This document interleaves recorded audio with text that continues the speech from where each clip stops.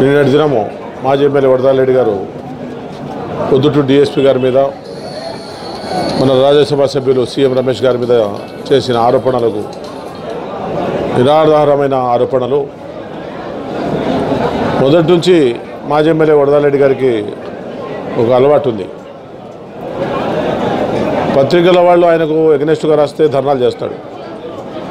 Electrical department వాళ్ళు ఆయన మాట వినకపోతే ధర్నాలు చేస్తాడు. పోలీస్ డిపార్ట్మెంట్ ఆయన మాట వినకపోతే ధర్నాలు చేస్తాడు, పిటిషన్లు పెడతాడు. రెవెన్యూ వాళ్ళు ఆయన మాట వినకపోతే ట్రాన్స్ఫర్ చేయిస్తాడు.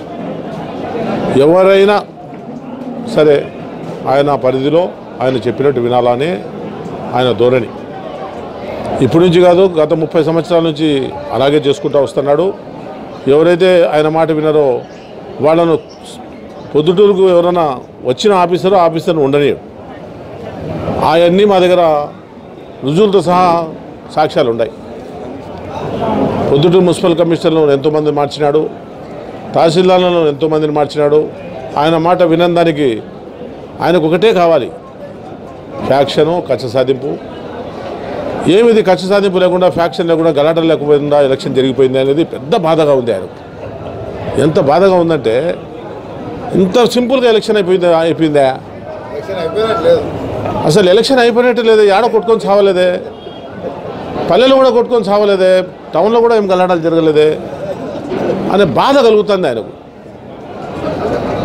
ఎస్పీ గారు మహంతి గారు, డిఎస్పీ గారు, పొద్దుటూరు డిఎస్పీ గారి ఆధ్వర్యంలో మొట్టమొదటిసారిగా పొద్దుటూరులో ఎక్కడ అవాంఛనీయ సంఘటనలు జరగకుండా ఎన్నిక జరగటము ఇదే మొదటిసారి.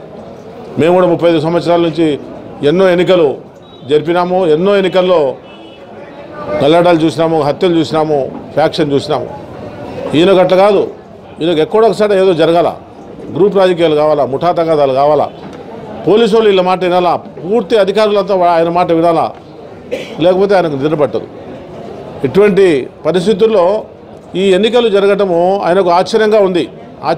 ఎవరో ఒకళ్ళ మీద ఆరోపణలు చేయాలా, ఎవరో ఒకళ్ళను బలి చేయాలా, ఎవరో ఒకళ్ళ జీవితాలతో ఆడుకోవాలా అనే ఆలోచనతో ఈరోజు డిఎస్పీ గారి మీద నిందారోపణలు చేయటము, నిరాధారమైన ఆరోపణలు చేయటము ఆయనకు తగదు.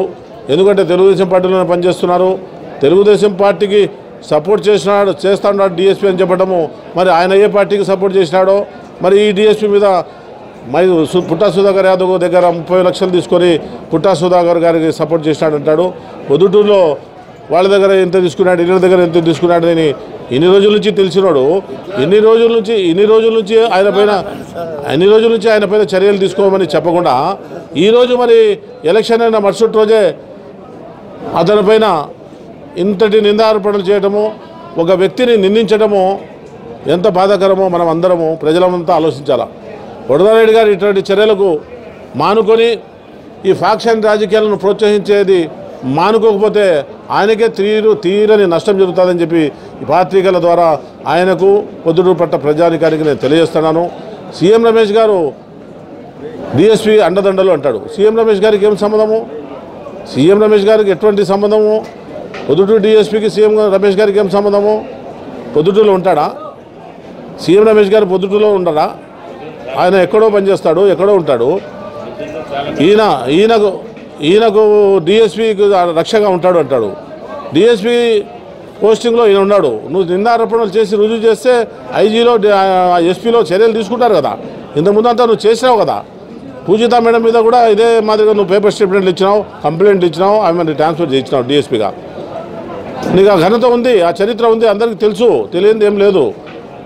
ఏదో నువ్వు మేకతోలు కప్పుకొని మేక మాదిరిగా నటిస్తే కుదరదు. నువ్వు లోపల నుంచి ఎవరు అనేది ప్రజలకంతా తెలుసు. కాబట్టి ఆరోపణలు మానుకొని మామూలుగా ముఠా రాజకీయాలు లేకుండా, కక్ష సాధింపు చర్యలు లేకుండా ప్రశాంత వాతావరణంలో ప్రజలు ఉండేటట్టుగానే పార్టీలో ఉండాలా, లేకపోతే పార్టీలు వదిలిపెట్టి పోవాలని చెప్పి నేను పత్రికల ద్వారా నేను తెలియజేస్తూ, ఇటువంటి చర్యలు ఆయన చేసే చర్యల ద్వారా పార్టీకి చాలా తీరని నష్టం జరుగుతుందని చెప్పి నేను పార్టీ పెద్దలకు కూడా తెలియజేస్తూ ఈ అవకాశం ఇచ్చిన పెద్దలందరికీ ధన్యవాదాలు.